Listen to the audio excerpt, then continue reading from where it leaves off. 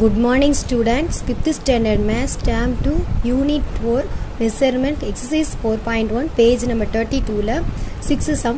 What is the total weight of 7 kg 500 g of cashew nut and 3 kg 350 g of pista?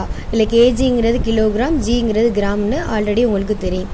cashew nut அப்படின்னா முந்திரி பருப்பு, சரியா? பிஸ்தானா நம்மளுக்கு தெரியும். இப்போ என்ன செய்ய போகிறோம் அப்படின்னா இதில் cashew நட்டோட வெயிட் கொடுத்துருக்காங்க, அதுக்கப்புறம் பிஸ்தாவோட வெயிட் கொடுத்துருக்காங்க, டோட்டல் வெயிட் என்னன்னு சொல்லிட்டு கேட்டிருக்காங்க. டோட்டல் அப்படின்னாவே நம்ம என்ன செய்யணும்னா கூட்டணும். டோட்டல்னால் என்ன செய்யணும்? கூட்டணும். டோட்டல்னால் மொத்தம். இப்போ இதையும் சேர்த்தா எவ்வளோன்னு கேட்டிருக்காங்க. வாங்க அதை ஆட் பண்ணுவோம். ஆன்சர் பார்த்தீங்கன்னா weight of cashew nut. cashew nutனா என்ன சொன்னால் முந்திரி பருப்பு. மேலே என்ன செய்யுங்க, ரெண்டுலேயுமே கிலோகிராம் கிராம் கொடுத்துருக்காங்களா, அதை போட்டுக்கோங்க. இப்போ cashew nutோட இது எவ்வளவு? 7 கிலோகிராம். ஸோ 7 கிலோகிராம் கீழே 7 போட்டுக்கோங்க. கிராம் என்ன? 500 போட்டுக்கோங்க. நெக்ஸ்ட்டு வெயிட் ஆஃப் பிஸ்தா. இது என்ன? எத்தனை கிலோகிராம்? 3. எத்தனை கிராமு? 350. 0 5 3. டோட்டல்னால் என்ன? டோட்டலுங்கிற வார்த்தைக்கு என்ன சொன்னேன்? ஆட் பண்ணணும். வாங்க ஆட் பண்ணுவோம். அப்போது டோட்டல்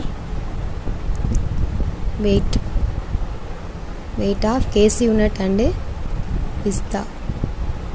cashew nut அண்டு பிஸ்தா ரெண்டோட டோட்டல் வெயிட்டு கூட்ட போகிறோம். இப்போ இங்கே கூட்டும் போது ரைட் சைடு இருந்தால் கூட்டணும். 0ஓட 0 கூட்டினா 0, 0ஓட 5 கூட்டினா 5, 5ஓட 3 கூட்டினா 8, 7ஓட 3 கூட்டினா 10. மேலே கேஜி இருக்குது, இங்கே ஜி இருக்குது. So total weight 10 kilogram 850 gram. இதுதான் இதோட ஆன்சர். நெக்ஸ்ட் சம் பாருங்கள். 7th some. Bimal had a chalk of cotton seeds weighing 50 kilogram 350 gram. He used 7 kilogram 300 gram cotton seeds to feed his cow. How much cotton seed will be remaining after feeding his cow? அதாவது என்ன கேட்டிருக்காங்க அப்படின்னா, விமலுங்கிற ஒரு பையன் இருக்கான். அவன் என்ன செய்கிறான் அப்படின்னா, மொத்தமாக வந்து ஒரு சாக்கில் வந்து 50 கிலோகிராமு 350 கிராம் வச்சுருக்கான் காட்டன் சீட்ஸ், அதாவது பருத்தி விதை வச்சுருக்கான். இதில் அவன் என்ன செஞ்சிடான் அப்படின்னா 7 கிலோகிராம் 300 கிராம் காட்டன் சீட்ஸை கவுக்கு சாப்பிட கொடுத்துட்றான், யூஸ் பண்ணிடுறான், சாப்பிட கொடுத்து யூஸ் பண்ணிடுறான். அப்போது ரிமைனிங் வந்து அது சாப்பிட்டது போக ரிமைனிங் எவ்வளோ இருக்குதுன்னு கேட்குறாங்க. ரிமைனிங் அப்படிங்கிற வார்த்தை வந்துட்டு அவன் என்ன செய்வோம்? சப்ராக்ட் பண்ணனே. ரிமைனிங் எவ்வளோ இருக்குது அப்படின்னா சப்ராக்ட் பண்ணனே. வாங்க சப்ராக்ட் பண்ணுவோம். ஃபஸ்ட்டு பார்த்தீங்கன்னா total weight of cotton seeds. First மேலே இதில் என்ன மெஷர்மெண்ட் இருக்கோ அது போட்டுக்கிறோங்க. Kilogram gram. டோட்டல் வெயிட் என்னது? 50. இங்கே என்னது? 350. அடுத்து டோட்டலாக அவன் வந்து எவ்வளோ யூஸ் பண்ணியிருக்கான்? 7 கிலோகிராம் 300 கிராமா.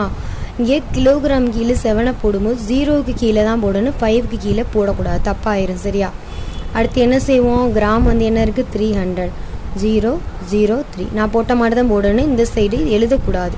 அடிஷன் சப்ராக்ஷனை மல்டிப்ளிகேஷனை பொறுத்த வரைக்கும் ரைட் சைடு இருந்தால் எழுதணும். இப்போ என்ன செய்ய போகிறோம்? ரிமைனிங்னா என்ன சொன்னால் சப்ராக்ட் பண்ணணும். வாங்க சப்ராக்ட் பண்ணலாம். Remaining cotton COTTON cotton seeds subtract பண்ணுவோமா? ரைட் சைடு இருந்து 0 0. 5லேருந்து 0 சப்ராக்ட் பண்ணால் மேலே உள்ளதான் வரும் 5. 3லேருந்து 3 சப்ராக்ட் பண்ணால் 0. அடுத்து இங்கே 0லேருந்து 5 7 சப்ராக்ட் பண்ண முடியாது. ஸோ 0லேருந்து சப்ராக்ட் பண்ண முடியாதனால 0 பக்கத்தில் கடன் வாங்கினீங்கன்னா 10 ஆயிரும். இங்கே கடன் கொடுக்குறதுனால 4 ஆயிரும். இப்போ 10லேருந்து 7 சப்ராக்ட் பண்ணால் 3. அடுத்து பக்கத்தில் 4 இருக்குது. கீழே ஒன்று இல்லைன்னா 0 போட்டுக்கூட நீங்கள் சப்ராக்ட் பண்ணுங்கள். 0 போடாட்டாலும் அந்த 4 அப்படியே வந்துடும். ஸோ இங்கே கிலோகிராம் போடுங்க, இங்கே கிராம் போடுங்க. டோட்டலாக இங்கே எந்த நம்பருக்கு முன்னாடி 0 வந்தாலும் அதே நம்பர் மட்டும்தான் வரும், 0 வராது. So 43 kilogram 50 gram. ஸோ இதான் ரிமைனிங் காட்டன் சீட்ஸ். ஓகேவா? Next 8th sum பாருங்க. A glass bottle can contain 25 gram 125 milligram of medicine.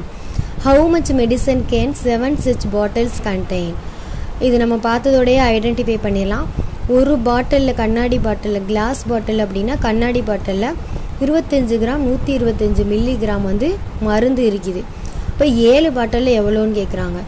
இப்போ ஒரு மஞ்சு பாக்ஸ் இருக்குல்ல, அதில் ஒரு பாக்ஸில் 15 இருக்குதுன்னு வச்சுக்கிறோம். 4 பாக்ஸ்லன்னு கேட்டால் என்ன சொல்லுவீங்க? 15 4 மல்டிப்ளை பண்ணி 60 இருக்குதுன்னு சொல்லுவீங்க. அதே போல் தான் இங்கே ஒரு பாக்ஸில் வந்து 25 கிராமு 125 மில்லிகிராமு இருக்குது. இப்போது இதே போல் 7 பாக்ஸ் இருக்குது. இத்தனை பாக்ஸ் இருக்குது? 1 2 3 4 5 6 7 பாக்ஸ் இருக்குது. இந்த 7 பாக்ஸில் எத்தனை இருக்குதுன்னு கேட்டிருக்காங்க. 7ஐயும் ஒவ்வொன்றா 25 இது இந்த நம்பரை திரும்ப எல்லா பாக்ஸ்லேயும் நீங்கள் எழுதி அதை கூட்டினாலும் இந்த ஆன்சர் வரும். கூட்டுறதுக்கு இந்த நம்பரோட 7ஐ நம்ம மல்டிப்ளை பண்ணோம்னா அந்த ஆன்சர் கிடச்சிடும். இது 7 பாட்டிலில் இருக்குது. 7 பாட்டில்லையும் சேர்த்தா எத்தனை இருக்குதுன்னு சொல்லிட்டு இதான் கொஸ்டின். ஸோ இதை நீங்கள் என்ன செய்யக்கூடாது, இது எல்லாத்தையும் நீங்கள் ஒவ்வொன்றா எழுதி கூட்டலாம். ஒன்று அப்படி செய்யலாம், இல்லைன்னா என்ன செய்யலாம், இதோட 7ஐ மல்டிப்ளை பண்ணினா ஆன்சர் கிடச்சிடும். 7 பாக்ஸ் இருக்கா, இதோட 7 பாட்டில் இருக்கா, இதோட 7 மல்டிப்ளை பண்ணினா ஆன்சர் கிடச்சிடும். வாங்க நம்ம ஆன்சர் கண்டுபிடிப்போம். 1 glass bottle can contain, ஒரு பாட்டில் எத்தனை இருக்குது? 25 gram 125 milligram. 7 glass bottle can contain 7 25 gram 125 milligram into 7ஆல் multiply பண்ண சொன்னேன்னா இப்போ பண்ணுவோமா? கிராம் மில்லிகிராம் போட்டுக்கோங்க. போட்டுட்டு கிராமுக்கு கீழே இதை எழுதிக்கிறங்க, மில்லிகிராம் கீழே இதை எழுதிக்கிறங்க. எதால் மல்டிப்ளை பண்ண போகிறோம்? 7ஆல். 5 7s are 7th table, 7னால 7th table. 5 7s are 35, 5 remaining 3, 2 7s are 14, 14ஓட 7 3 add பண்ணினா 17, 17க்கு 7 remaining 1, 1 7 is 7 plus 1 8. 5 7s are 35, 35க்கு இங்கே 5 மட்டும் போடுவோம், 3 மைண்டில் வச்சுக்குவோம். அடுத்து 2 7s are 14, 14ஓட 3 ஆட் பண்ணினா 17. மேலே என்ன இருக்குது? Gram milligram. ஸோ என்ன ஆன்சர் கிடைக்கிது? 175 கிராமு 875 மில்லிகிராம். ஸோ இதான் 7 பாட்டிலில் இது எல்லாத்தையும் கூட்டினியனாலும் இந்த ஆன்சர் தான் வரும். சரியா? இதை என்ன செய்யுங்க, நோட்டில் ரைட் பண்ணும்போது சைடு ஒர்க்கா, அதாவது மேத்ஸ் நோட்டில் வந்து சைடில் 2 கோடு ரெட் கலர் கோடு விட்டுருப்பாங்களா, அதெல்லாம் நீங்கள் ரைட் பண்ணி வச்சுக்கோங்க. அப்போ தான் இது வந்து ஈஸியாக நம்ம வந்து போட முடியும். நெக்ஸ்ட்டு 9th சம் பாருங்கள். 75 kilogram 750 gram of groundnut seat is field in 5 bags. How much groundnut seat can a back contain? அதாவது வந்து 5 பேக் இருக்குது. 5 பேக், இதை பேக்காக கன்வெர்ட் பண்ணிக்கிறேங்க.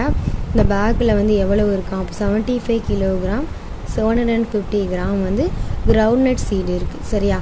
இருக்குது. அப்போ இந்த ஒரு பேக்கில் மட்டும் எவ்வளோ இருக்குதுன்னு கேட்குறாங்க. 5 பேக்கில் எவ்வளோ சேர்த்தா இது இருக்குது, இந்த ஒரு பேக்கில் மட்டும் எவ்வளோ இருக்குதுன்னு கேட்குறனால என்ன செய்யணும்? 5ஆல் நம்ம டிவைட் பண்ணால் ஆன்சர் கிடச்சிடும். அப்போ டோட்டல் ஆன்சர் பாருங்கள். இந்த டோட்டல் கிரவுண்ட்நட் சீட் ஃபில்ட் இன் 5 பேக்ஸில் எவ்வளோ இருக்குது? இவ்வளோ இருக்குது. இப்போ ஒரு பேக்குங்கும் போது 75 kilogram 750 gram divided by 5ஆல் divide பண்ண போகிறோம். இதெல்லாம் சைடு ஒர்க்காக வச்சுக்கிறோங்க. மேலே கிலோகிராம் வந்து 75, கிராம் வந்து 750, 5ஆல் டிவைட் பண்ண போகிறோம். ஃபஸ்ட்டு ஒன் வந்து 7 இருக்குது. 7ல் எத்தனை 5 இருக்குன்னா ஒரு 5 தான் இருக்குது. 1 5 is 5. அடுத்து சப்ராக்ட் பண்ணியா அப்படின்னா 7லேருந்து 5 சப்ராக்ட் பண்ணினா 2. அடுத்து 5 இறக்குனீங்கன்னா 5 5s are 25. சப்ராக்ட் பண்ணினா 0 வந்துடும். அடுத்து 7 இறக்குங்க. 7 இறக்குனீங்கன்னா 1 5 is 5. அடுத்து சப்ராக்ட் பண்ணினா 2 வந்துடும். அடுத்து 5 இறக்குங்க.